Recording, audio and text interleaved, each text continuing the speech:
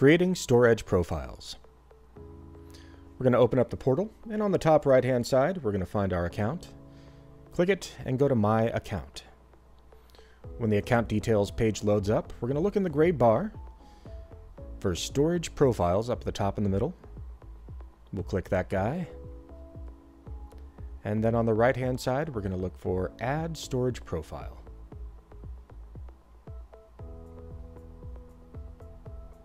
Let's go ahead and select United States. And then we'll add some details about this storage profile. We'll type in a name and give it a description.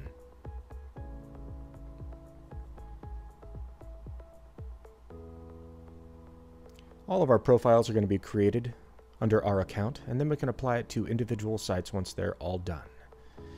Our homeowner would like to have two different settings, one for weekdays and one for weekends. Well, let's go ahead and set that up. We're going to add a profile type, and then let's go ahead and call this weekday.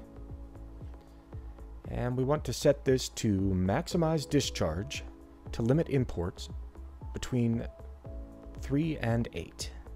Let's go ahead and select that here. And then we'll change our schedule. Put in some information here. We're going to set this to maximize discharge to limit import.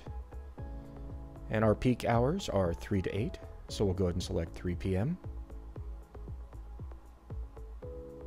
And then we'll select 8 p.m.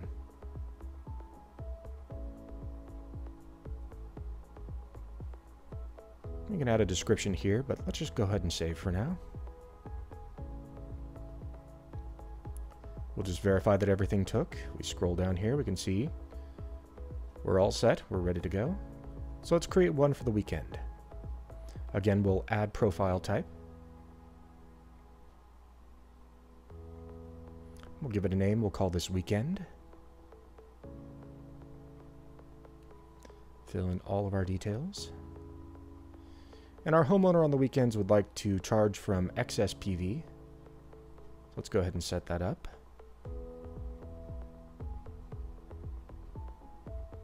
In this case, we don't have to set a schedule. So we'll go ahead and save. Now we've got our weekdays and our weekends ready to go. So we're going to add a seasonal profile. Now for each day, we'll select our schedule. And we'll see this popping up here.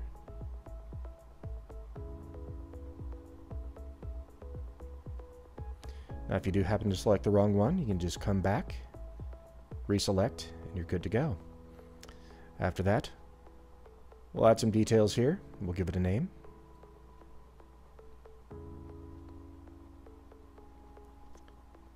And what we'll need to do after that is set up the dates that we want this to apply to.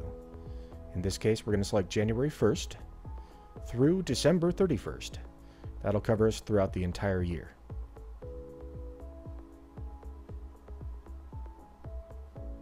All right, we're all set here. Now, if you do need to set up an exception for specific days, like holidays, you can do that right over here for special days. Last thing we need to do is input our backup reserve and click Save.